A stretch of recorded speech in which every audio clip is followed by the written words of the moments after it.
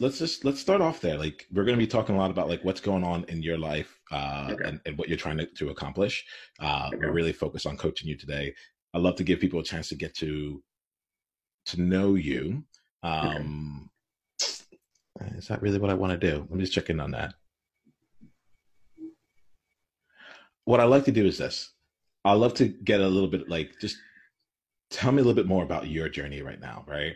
And what I'm curious about is kind of like the outer journey. What is it that other people like?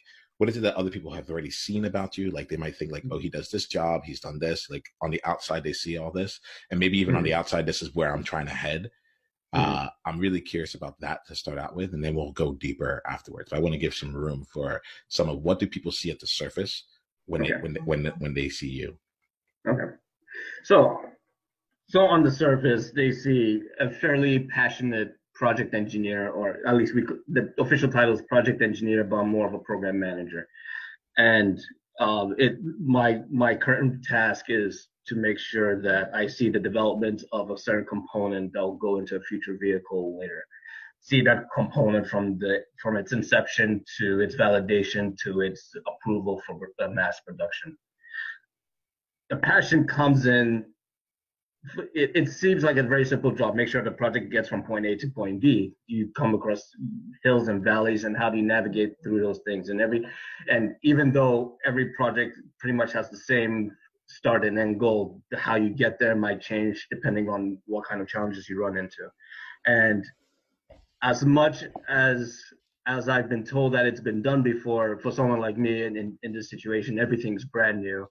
And there are moments in time where everyone's sitting around and it seems brand new to everyone else, where a simple question is, how do you do this? And everyone's looking at each other like, what do you mean, how do we do this? We just did this. No, there's a process in which it has to get done. There's a process that it has to get done. I didn't know there's a process that has to get done. Those guys just said that it just happened the way it happened.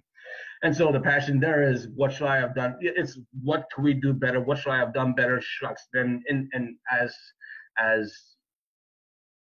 what will be the best way to put it? I mean, everyone tells you to look forward, but I'm someone who looks back. I get, in some sense, it's almost an engineer perspective or a scientist perspective.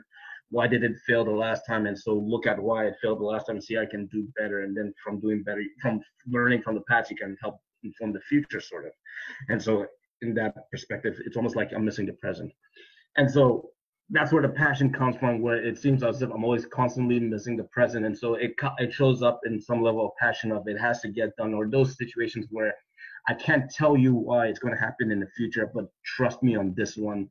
But again, if you're an engineer, it's why should I trust you? You got to have about A, B, C, D, E, F with footnotes and is it the AMA way of doing references in the back of your paper, something like that.